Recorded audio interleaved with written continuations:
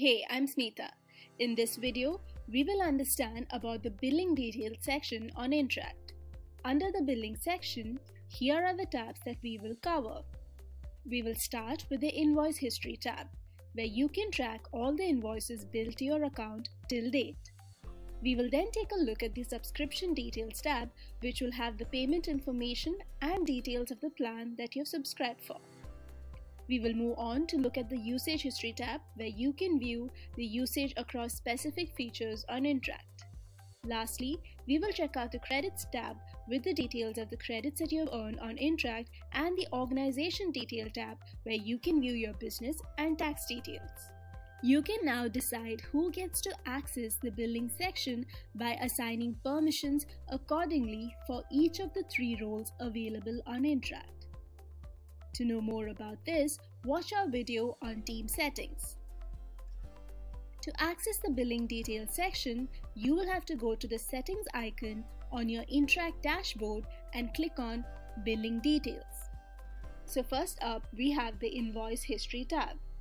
Here, you get to view all the invoices that have been billed to your account.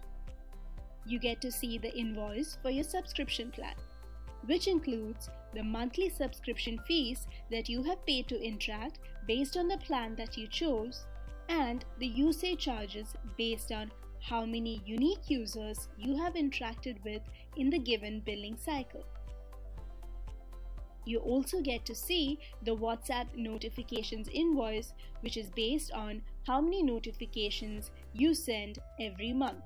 You get to see the payment method, amount, and the status for each invoice. These invoices are also available for download in the PDF format. Now, if you ever have any invoice for which the payment did not get automatically deducted from your default card, you can make the payment for such an invoice here itself. Coming to the Subscription Details tab. Here, you get to see the date on which you will be billed every month. This depends on the date on which you started your Interakt subscription. So if it is on the 10th of March, you will then be billed on the 10th of every month.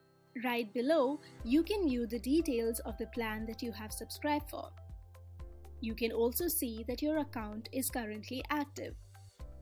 If you'd like to know more about pricing and WhatsApp's notification charges, then you can click on Learn More and you will be redirected to our FAQs, which will give you a detailed breakup of the charges.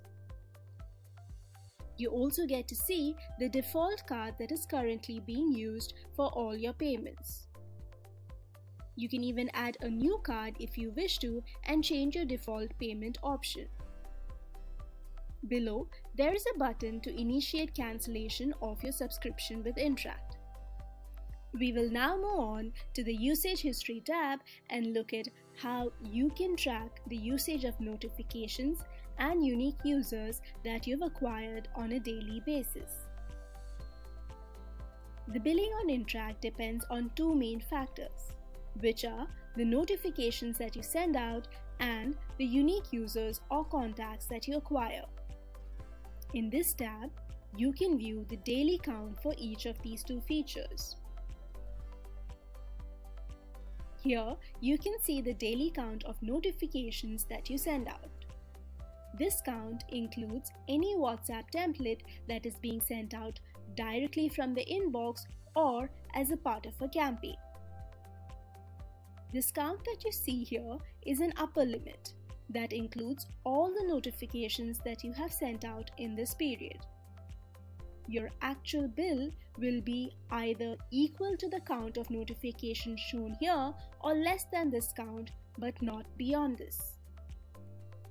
You will be billed only for those notifications that were sent outside the active 24-hour window with a user. You can see the date-wise breakup of these notifications here.